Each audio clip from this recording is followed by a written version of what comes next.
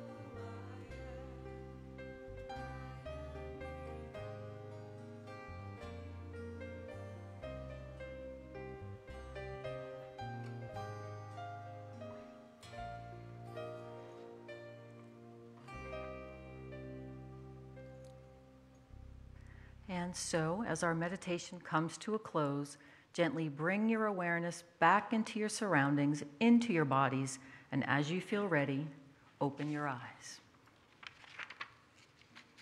Welcome to those of you who have joined us while our meditation was in progress. We're so glad to have you here virtually or in person. Let's begin with our opening chant, God is in this place.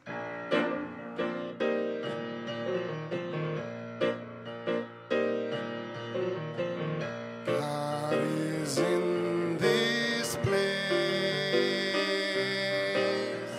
God is in this place. God is in this holy place. God is in this place. Love is in this place.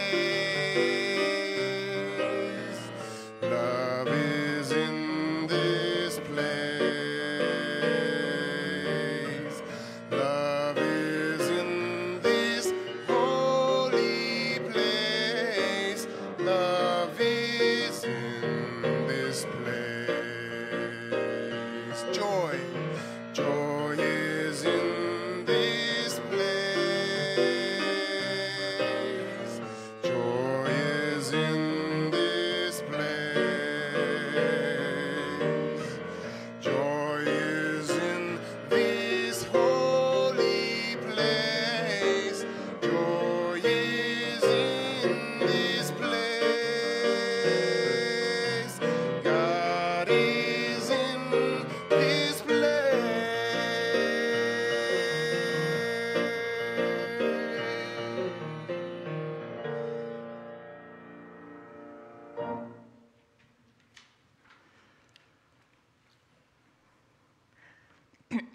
And let's join together in prayer.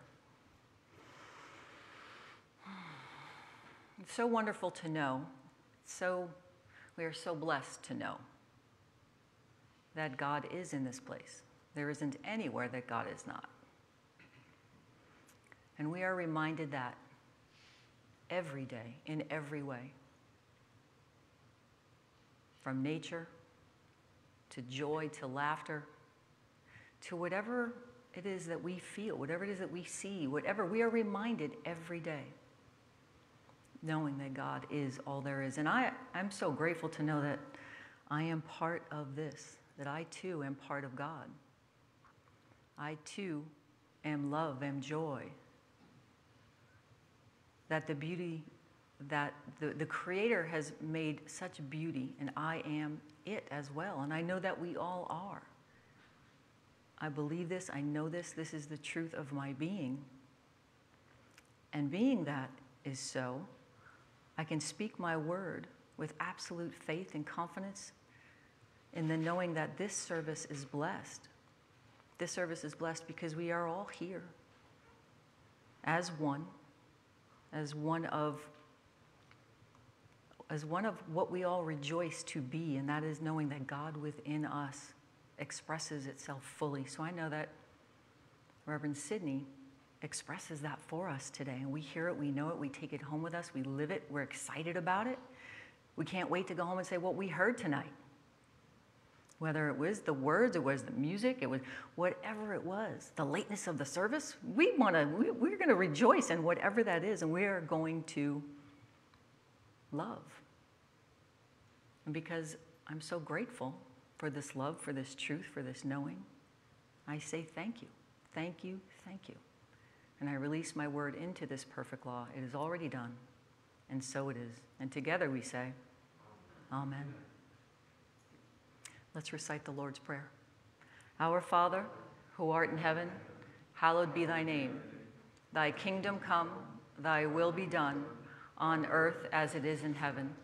Give us this day our daily bread, and forgive us our trespasses, as we forgive those who trespass against us. And lead us not into temptation, but deliver us from evil. For thine is the kingdom, the power, and the glory, forever.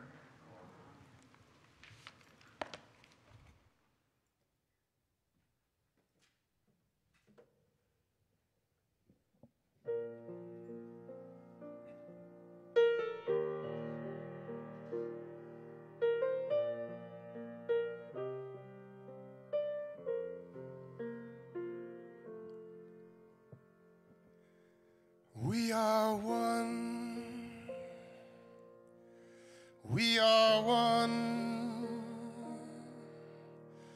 We are all one in God. We are love. We are love. We are all the love of God. And beauty surrounds me, falling at my feet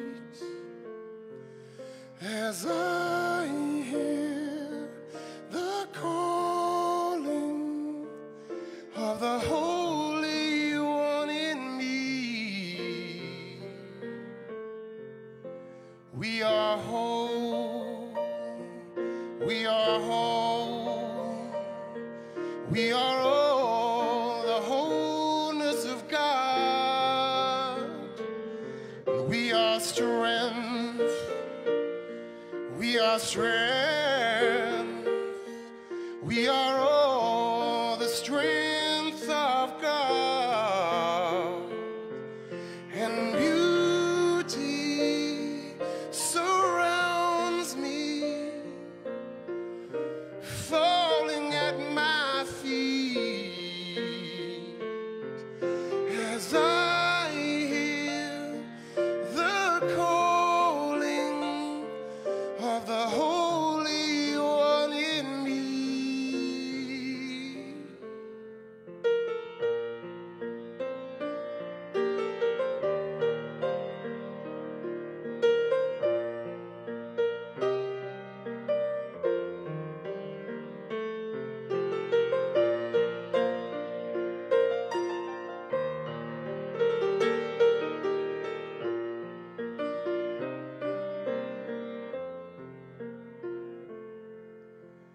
We are made, we are made, we are all made of God, and we are one, we are one, we are all one in God. We are. We are, we are, we are, we are one.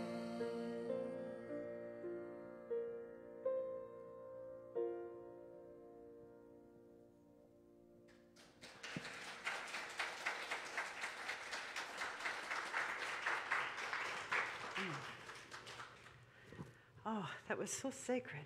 That was so beautiful. Ah, welcome, everybody. So glad you're here. I'm Reverend Sidney. Years ago, I remember being in my car. I had one of those things that NPR and public radio calls a driveway moment. I think that's what they call it, where you pull into your driveway and you're in the midst of a story, and it's so compelling that you can't bear to turn off your car because you want to hear how the rest of it goes. And so the story was about this man who was getting ready to retire from the post office. And he was a mail carrier in one of the suburbs of Buffalo, New York. And he was so loved and so praised. His root, people loved him so much. And as they were talking with him, they said, what is it that, makes you so special? What is it that makes you different? Because we hear stories about how this one woman who's older had not been out to get her mail in a long time, and you realized something might be wrong, and you were the one who alerted authorities, and she was taken to the hospital, and she was healed. She was loved, and she had fallen, and so she was able to get back to her life because he was the one who noticed this. And if he saw that somebody wasn't feeling well, he made sure that they were loved, that they got flowers, whatever it was, he was this special, special man. And so they were honoring him as he was preparing to retire. And so the interviewer said, well, tell me about your experience. How did this all come about? And he said, well, I was a young man, and I had plans to be a musician. That was my dream, my goal. And the life of a musician, when you're just like really breaking into an industry, can be rather challenging and not known for being a wealthy kind of career at first. You know, those of us who have walked that walk know that there are the gigs you do for free, there are the gigs you do for next to free, and then there are the gigs that you pay to do. And he was in that boat. And his girlfriend, whom he loved very dearly, discovered one day she was pregnant. And so his whole life changed because now he needed to support her as their baby was going to be born. And I believe that she also had another child. And so there was this whole thing. Suddenly he was going to become a family man and have to take care of this family. And it was so not what he wanted to do. And he said, I was angry, I was resentful, I was frustrated. I found this job with the post office department, which was great because it meant I was able to, you know, kind of be there when she needed me, and it stayed in the neighborhood. But suddenly I was having to give up this dream of what I wanted.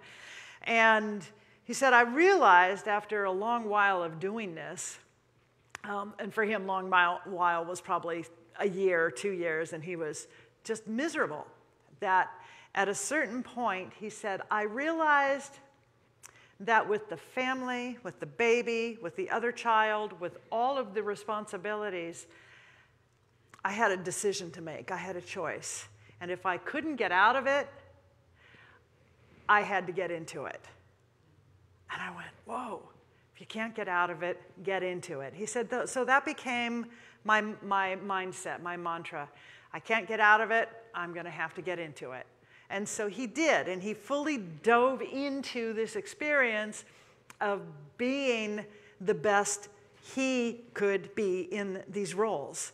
And it began to blossom for him as he moved from this place of frustration and cynicism and anger and resentment into a place of praise, into a place of being the best, doing his best, bringing his best into this role.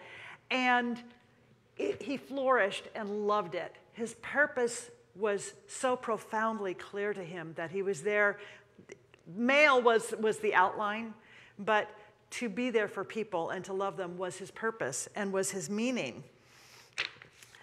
If you can't get out of it, get into it. So this has stayed with me for all of these years because what I know is when dissatisfaction is front and center in your thinking, in my thinking, then the result is more dissatisfaction, and I dare say, more to be dissatisfied about. Anybody have that experience, right? But what if we started, like intentionally started to shift our attention such that our energy is not feeding our frustration, but instead is feeding our sense of purpose and possibility? What if we make that shift?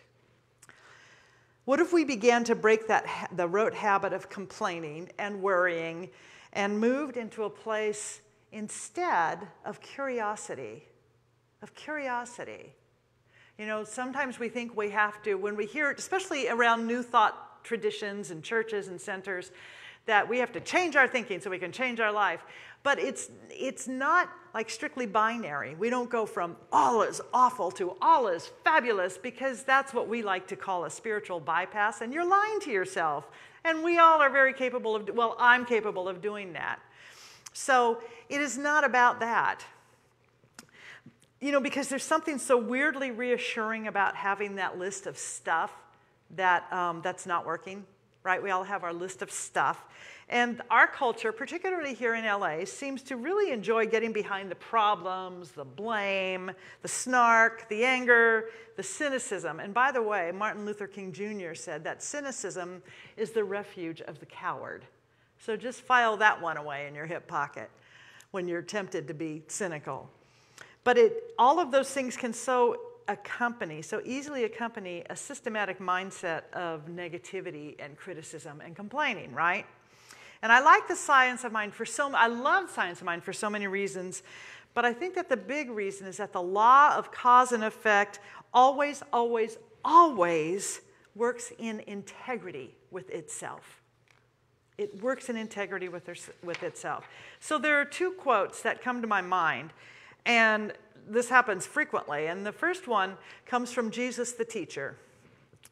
And he said, "It is done unto us as we believe." And that's what we work with. That is what we work with. It is done unto us as we believe. And the second quote that he taught, and it actually was originally in the Old Testament, was, "That which you have feared has come upon you." Right? So actually that quote was from Job, who was a hot mess, by the way. He really, really was. He loved to complain. He is our icon, our standard for worry and for complaining, negative thinking. His friends, if you look at the stories, and if you look at it metaphysically, which is how I choose to look at it, he had 3 friends who kept trying to induce him, cultivate him, encourage him, inspire him into thinking differently. But it took a lot to get him into considering other possibilities. He ignored them, and his wife was even more of a hot mess than he was. When she was told not to look back, we all know the story, she turned into a pillar of salt. Awesome, right? And what that means is that whether or not we like it, and whether or not we think it's fair, our lives will always reflect our beliefs and our habitual thinking. So now think about that. It's so much easier to put the blame for our lives or the responsibility, all of that outside of ourselves. It's a lot more fun. It's a lot more fun. But it's actually really not. Because our opportunity is to recognize and to become curious about our own thinking. To really become curious. Our opportunity is to look at what is happening in our lives, and without shame or blame or finger pointing or angst or any of that or rage, begin to get curious about, wow, how did this show up? Did I have anything to do with this? Is there something that I might have had? Have I played a role in my own life? Right? We need to ask how our lives have gotten to be the way they are. Now, it's not to say that everything in our lives and that people who come here are all hot messes and trying to figure out what's wrong. I think it's quite the contrary. I think it's that we enjoy being in a community that supports us in the exploration and that supports us in our curiosity about what's happening and how, and, have I had a role in my own life? What's the common figure here? Oh, me. And the other thing I'm thinking about is it's really easy and tempting to think that our habitual thoughts and the way that we think and all of that stuff, that it's carved in stone, right? It's a real convenient thing to say that it's carved in stone. And we have lots of statements that justify this. You can't teach an old dog new tricks. It's just the way it is. Or, I've always been that way. Well, first of all, you're not a dog. Second, it's not the way it is. And third, so what if you've always been that way? How's it working for you? Right? How's that working for you? So Ernest Holmes wrote this in the textbook, and he's our founder of the Science of Mind. And he said, what we demonstrate today, tomorrow, and the next day is not as important as the tendency which our thought is taking. It's the tendency which our thought is taking, the dominant attitude of our mind. If everyday things are a little better, a little happier, a little more harmonious, a little more health-giving and joyous, if each day we are expressing more life, we're going in the right direction. Well, that sounds reasonable, doesn't it? It sounds reasonable, and it is. Oh, but Sydney, I need my life to be better right here and right now. I know you do, I know. Yes, and if you and I interrupt those habitual thoughts, those patterns of our thinking that have so held us and so engaged us and captivated us for so long, by becoming curious, guess what? Life does get better right here and right now.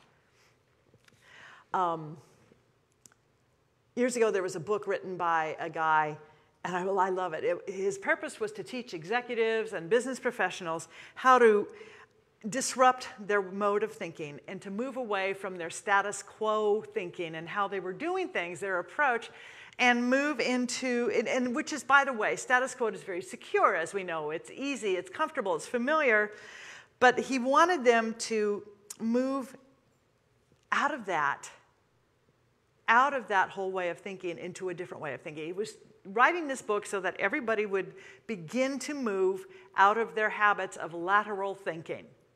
So lateral thinking just goes along. It just goes along. We go from A, we go to B, this is how we get there, and that's the whole drill, lateral thinking. The book's title was great. It was called A Whack on the Side of the Head.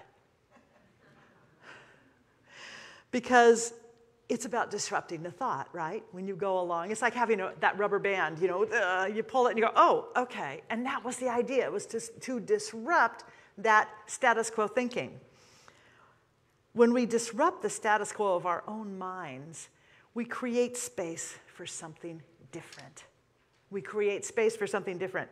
And when I consider the ways to disrupt a pattern, to change something, to change a thought that's not serving me or the habits of a thought, I remember what John Lennon, and by the way, a whole lot of other people said, which was doing the same thing over and over again and expecting different results is the very definition of insanity.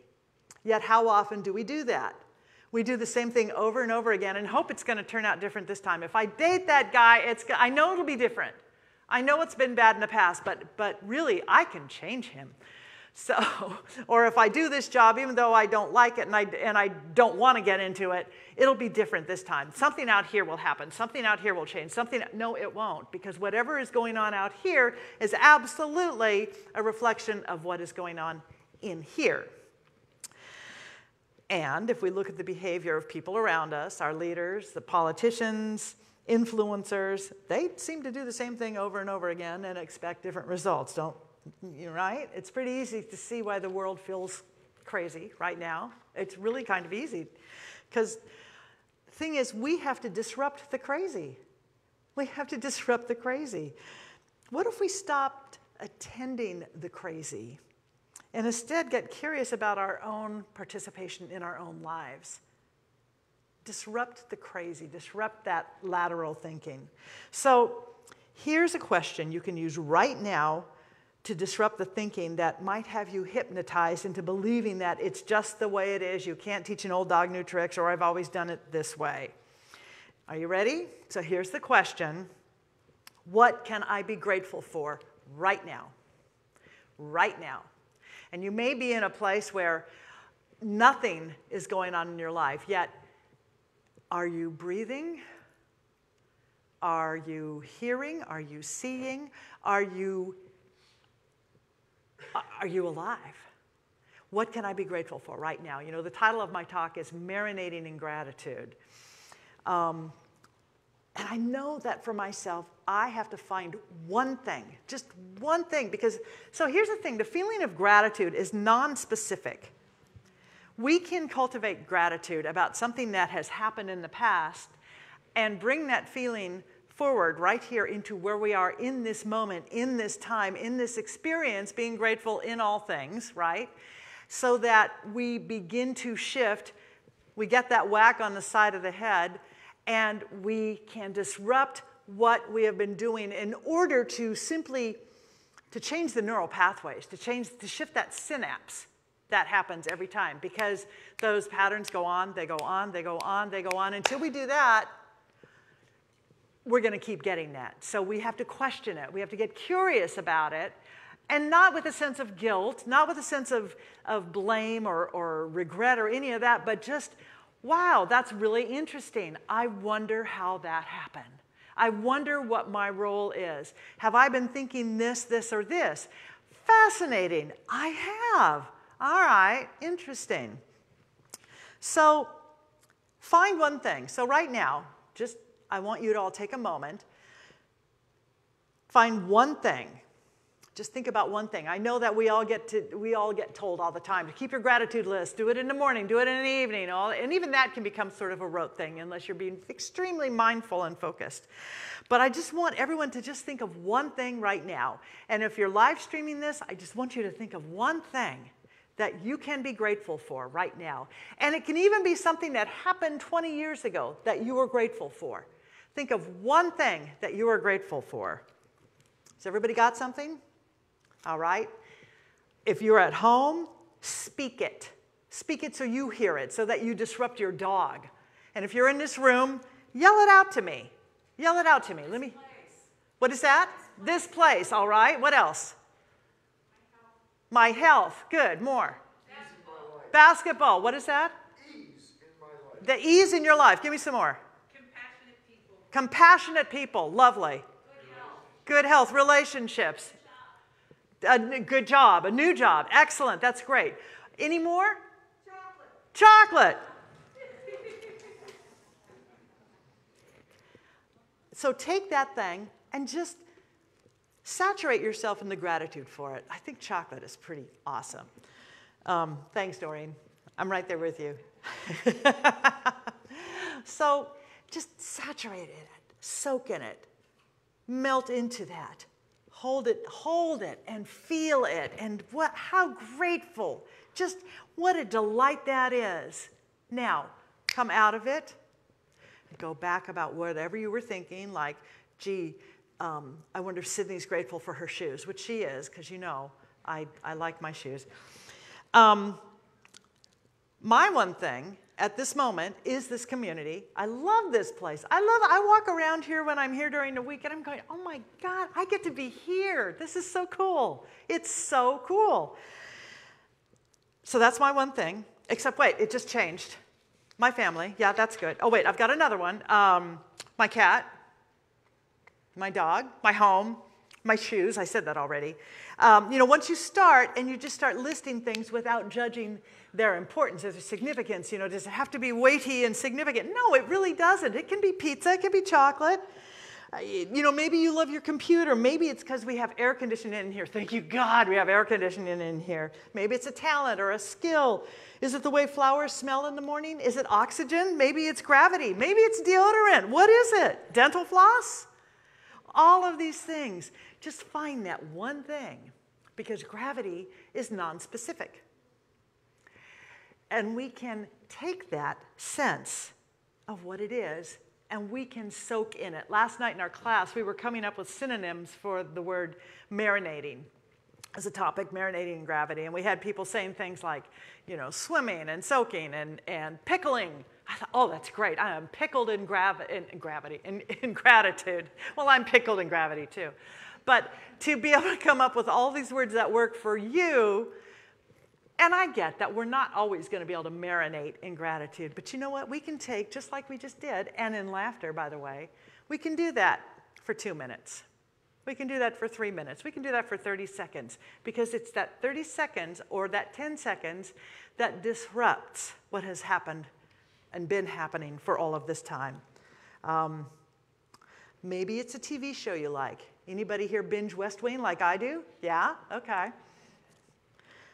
Maybe it's your health. Maybe it's someone in your family who just received a diagnosis of you're clear, you're cancer-free.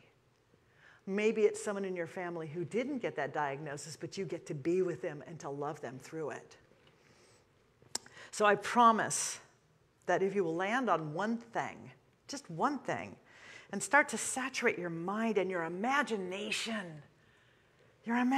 with how good that thing is, you will disrupt the neural pathways that have allowed you to create the beliefs that have you stuck, that have you thinking, I can't get out of it, or how could I get into it? I'm stuck, I'm a victim here, right? The thing is, if you can do this for a moment, and then another moment, and then begin to string those moments together, guess what? That's a new thought pattern. That is the very definition of a whack on the side of the head, because now you have created a new paradigm, a new possibility. When we string together moments of gratitude and the recognition that at least one thing is good and we're grateful for it, we are absolutely on our way out of feeling like we're stuck. And we are on our way to feeling like we have power and we have choice. We're remembering that we have choice. Last night in class, we talked briefly about Viktor Frankl. You know, in his book, Man's Search for Meaning, he wrote of his realizations and discoveries and practice of personal choice and power while in a concentration camp during World War II. And he said a lot in that book, and it's powerful. And if you haven't read it, I want to suggest find it and read it. But here are two of the quotes, and it's something that I think you and I can draw from.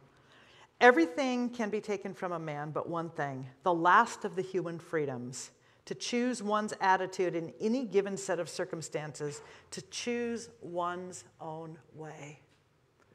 And then there was another one. When we are no longer able to change a situation, we are challenged to change ourselves. If you can't get out of it, get into it. Get into it. You know, God always has a bigger idea. It's so seldom the perception that we have of the situation that we are in, or the job, or the relationship. But the moment we begin to say, God has a bigger idea, I'm willing to see this differently, then that is that opening. That is that opening that Rumi spoke of, that Leonard Cohen spoke of, because that's the crack where the light gets in. And spirit just needs a little opening to get in there and to begin to guide us in the ways to shift, to change, to open up, and to allow greater possibility, greater love, a greater awareness of who we are as divine creations, as divine beings. It's another quote from there, and it brings me back to that same story that I talked about. Life is never made unbearable by circumstances, but only by lack of meaning and purpose. You and I have the capacity to invest and reinvest in our own lives. We can do that. We have that capacity. That's why we come here. That's why we come here during the week, why we come here on Sundays, why we take classes, because we are learning how to invest in our own lives, our own hearts, our own spirits. And yet every time we complain and marinate in our misery, we are divesting from our lives, and we are divesting from our own holiness. You know, I can find lots of reasons to criticize, to complain, to point fingers, and to stay stuck in frustration, but it doesn't make my life better, and it doesn't make me happy. It doesn't make me feel light and hopeful. It doesn't make me energized at all. And I really want to be happy. I want to be energized. I want to be filled with delight. I want to be excited to open my eyes in the morning. Anybody here want to feel that way? Yeah, I thought I wasn't alone. But if I think that someone else is going to fix what I'm telling myself is wrong with my life, I'm kidding myself. I'm kidding myself. That's the thing about science of mind. I always used to hear that it's a do-it-yourself religion. And more than that, it's that we have agency. You and I have agency. We have the capacity to choose. We get to decide. We're not putting our destiny, our future, our fortune in somebody else's hands, in a God up there, or in some sort of intermediary that connects us and says, yes, go your way, you are forgiven of your sins. We don't do any of that. We connect with that God within, that presence that surrounds and fills us, that we are marinating in, that marinates in us, so that we recognize our divinity and live from that. Sounds good, right? The opening I find over and over again when I am stuck or wronged or feeling angry is to ask myself, where is gratitude? Where's the gratitude? Can I find some one thing? Can I find one thing to be grateful for? What can I look at that can begin to shift that mindset into, I don't know what this is. Why do I do that? That's fascinating, isn't it? Who are you? But where is my gratitude? You know, it's about gratitude.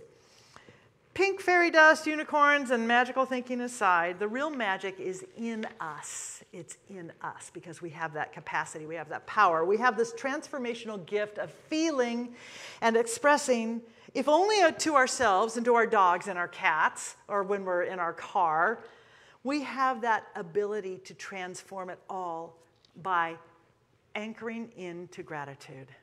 And if we are willing, and sometimes you've heard me say, sometimes it's, I am willing to be grateful. Oh, not there yet. I'm willing to be grateful.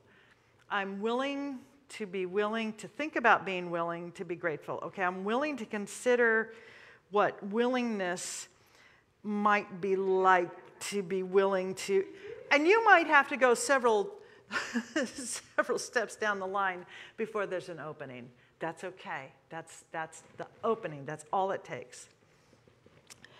Gratitude for just one thing, even and maybe especially in times of challenge, suffering, and pain, provides that opening to your own inner magic of purpose and meaning. So this week, let your purpose be gratitude. Decide that your meaning is so much more than trying to find ways to not be frustrated. Raise the bar. Just raise the bar on that, right? You know, what is the meaning in life? Well, to, survive and not be pissed off all the time. Well, okay, that's a start, but can we raise the bar? Can we raise the bar? Okay, joy. I would like to find some joy. 3 seconds of joy. Okay, great. That's awesome. 3 seconds. Now let's move it up to 6 seconds, maybe even 10. That's what we want to do. Gratitude, as I like to think, it greases the skids. It is that thing that opens us up to considering other possibilities. It opens us up to guidance, to that thing which, yes, the dream that we want, the joy that we want, the reward that we want, that celebration and delight that we want, because now we're not blocked like this with that anger and that rage and frustration. Now we're like, oh, okay, I am opening up. I am opening up. I am reaching out. That's where that power comes in. Decide this week that your meaning is going to be found in the magic words of that mailman in Buffalo. If I can't get out of it, I'll get into it. If I can't get out of it, I'll get into it. Get into your own life. Get into your own life. Get into your own capacity for praise, curiosity, and a new way of thinking. Get into that infinite power and presence that animates every cell in your body. It grows every hair on your head and is the root synapse for every thought you think. You're not just saturated in God, you're marinating in it. I'm going to share one brief quote from Wayne Muller. I don't know if any of you have read any of his books. This one is from A Life of Being, Having, and Doing Enough. And he writes, "Make no mistake, gratitude does not come swiftly or easily, nor does it in any way erase the searing grief of loss, the pain, or the fury at injustice. It merely invites something beautiful, fresh, and new to grow and flourish right beside it." Let's do that. Let's pray.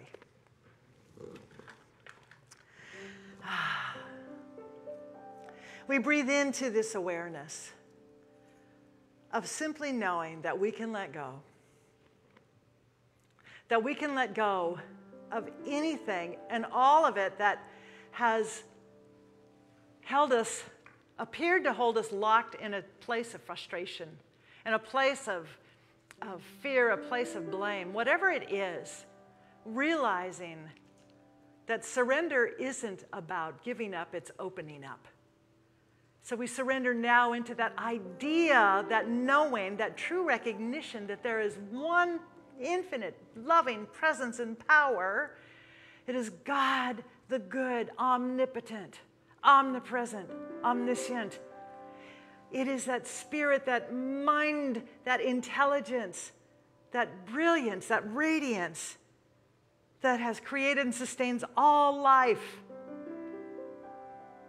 which is responsible for the planets in their orbits. And by the way, new galaxies being discovered even this week. New galaxies, new stars, new possibilities. That is what we are of, in, and marinating in. And it is that which informs, guides, directs, and absolutely defines and divines each and every one of us. I know that I am one of it. I am part of it. And I know that for everyone here. And I know for everybody who's watching. I know for everybody on this planet that we are co-creators with God. We are partners with the divine. So we open up now collectively to the deeper, fabulous, dazzling awareness that right where we are, God is, life is, possibility is, spirit is, intelligence is, love is, gratitude is. And we let that be the light that guides us, that informs us, that marinates us. And as we marinate in that sense of thanksgiving and gratitude just for the little things, the big things, whatever they are, just for taking a breath, we extend that feeling and we see that it goes beyond us. It moves out in waves and ripples, touches the person sitting next to us, the person sitting in front of us, behind us, goes beyond the doors of this sanctuary to this community, radiating good, radiating wholeness on every level. It circulates, comes back, and continues and goes out again, and absolutely is that which is embracing this entire planet. And particularly, we know and we let this gratitude, this joy, this love, this possibility, this greater idea of the divine, the harmony, the right action of life be that which is the government of Ukraine. It is that which governs Ukraine. It is that which governs Russia. It is that which governs this country. It is that which governs this planet. For God is the infinite presence and power, all wisdom, all knowing, all love. And it absolutely shines brighter than everything else, and all is dissolved in love's presence. So as we surrender and open up to this love, I know that we are all blessed. Our own lives express that wholeness, whether in our health, in our relationships, our finances. We know that we are part of that divine order. We are that harmony. We are the delight. We are the wholeness of God, and we are hot stuff. So we celebrate that. And as we celebrate it for ourselves, I invite you to say with me, I accept these truths for myself and all beings everywhere. Let's say it again. I accept these truths for myself and all beings everywhere. And so I bless this church. I bless all churches, all paths to God, be it mosque, ashram, cathedral, temple, all paths to God, all paths to God, knowing that the light is on, we are present, and right where we are, God is, and yes, all is well. I release this word into law, knowing it is done. And so it is, and together we say, Amen.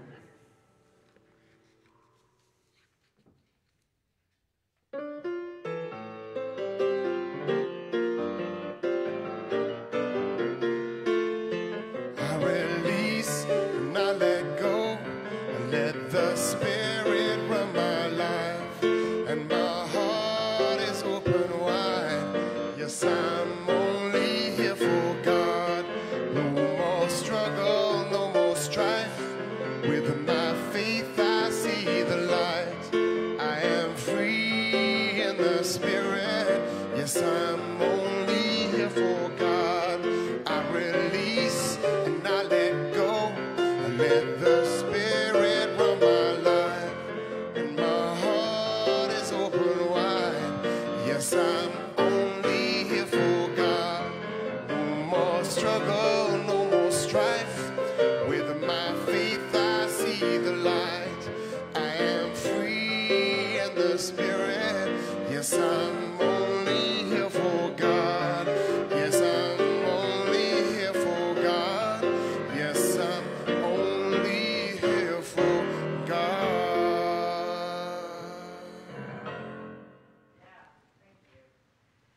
So now is the time in our service when We we give everybody, including me, by the way, the opportunity to share our love offerings, our tithes, our gifts. And this is, we are giving of ourselves. The energy of life itself is represented in this. So I invite you to take your offering, and if it's something that you do online or you're going to call later and give a pledge to, or rather a credit card to Doreen, I invite you to take that ID and hold it in your hand, and then place your hand to your heart and say with me, from the love of pure spirit within me, I bless this gift. I send it forth to heal and bless and prosper. It is evidence of my faith and belief. It does good work in the world and returns to me multiplied abundantly. And so it is. Amen.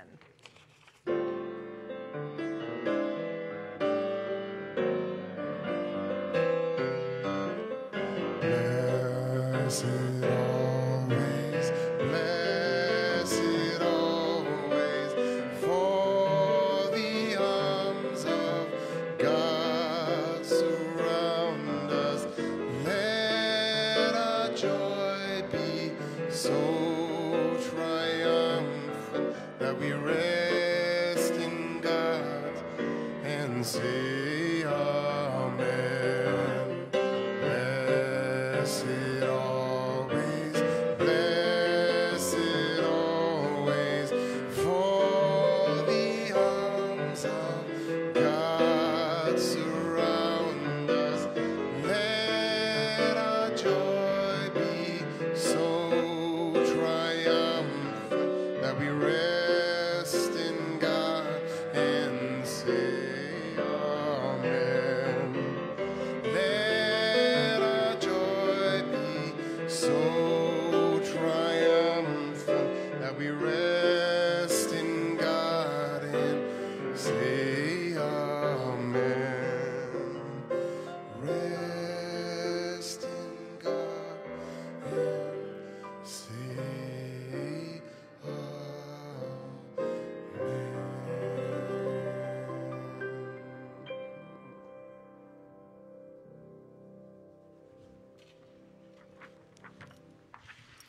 Darius Lux. You can find Darius at dariuslux.com. His music is on Apple Music, it's on Spotify and Pandora, and you can find out all about him at his website. So we make it easy for you to make donations to our church. The text to give number and QR code are on your programs. Sorry, there's a bug right here. He wants to get involved. Or go to nhcrs.org/give. Prayer with a Practitioner is available after service in person and on Zoom. Wednesday evening service with Reverend Steen, meditation 6:50, service 7 o'clock. Join Reverend Sydney next week as she shares on the topic, Prosperity Requires Forgiveness. I don't know, maybe he may want to run another direction next week. Chez Ernest, French dinner. Join Dr. Mark for a fabulous French dinner, decadent desserts, and wonderful entertainment this Friday, July 15th at 7 p.m. on the church patio. Tickets are available online for $40 each. It's a bargain. Love and Kindness Ministry, lunch in the park. Our Love and Kindness Ministry will be serving lunch to people who are homeless and others this Sunday at 12:30 p.m. To support this ministry, contact Gilda Gomez through our website. Circle of Healing this Sunday, July 17th at 1:15 p.m. in person and on Zoom. Join practitioner Mary Catherine O'Hart as she gently guides you via your chakras in a loving, healing experience. The Zoom link can be found on our website under the Circle of Healing information. Hell in the Hallway, Light at the Door, workshop with Reverend Steen. Saturday, July 23rd, 10 a.m. to 1 p.m., in person only, cost is $40. I don't know why I felt like AC/DC should be playing when I was making that announcement, but sign up on our website for this powerful workshop where you'll learn how to move gracefully through change into renewed and abundant life. Please bring a sack lunch. Seems like there's a theme going on, you know? I feel it. I feel that theme, that prosperity and eating. It's all together. Zoom virtual patio. before and after Sunday and Wednesday services. Zoom meditation every morning, Monday through Saturday from 7:55 to 8:15 a.m. And finally, visit our website, NHCRS.org, to obtain Zoom links and more information about all of our events, and to sign up for weekly e-blasts and monthly newsletters. Okay, dokie. Our book sale is still on, by the way, and so we invite you. Right now, I know those books are covered, but you can be bold and lift up those covers and see if there's something you want, because we really, really, really, really, really want them gone. Our mantra is circulate, release, and they've been stored in our Ernest Holmes room since well before COVID. And I have to tell you that I have pledged to everybody in the office and all of our practitioners that they will not be going back in the Ernest Holmes room. If I have to stand there like this in front of the door, we will not be taking. So please buy our books. And I think that's all I need to say. Let's finish this thing up. I'm going to give a quick. Thank you, God. We are grateful that we are here, and I know that each of us is blessed. We are protected, and we move forth in love and in joy, open-hearted and absolutely blessed, guided, and guarded. And so it is. Amen. Take it.